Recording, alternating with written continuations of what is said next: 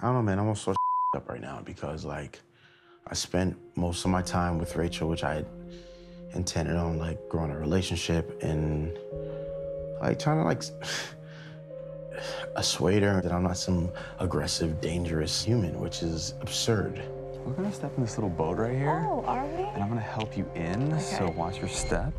I'm big on body language, man, and I'm big on, like, reading people, and her body language was very much, like, in Lee's corner, and it messed me up. I mean, maybe I'm crazy, but bro, I just legitimately felt like nothing I said made a dent in how she felt about me because of what this little son of a bitch said. Lee's a liar, a fabricator. He's an alternative facts piece of garbage. He lives in alternative facts.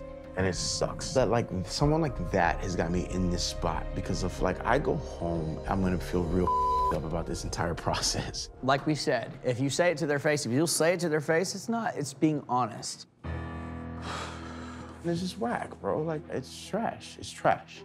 There's no aggression without action. Aggression without action is talk, is it not? Aggressive is when you attack somebody, B.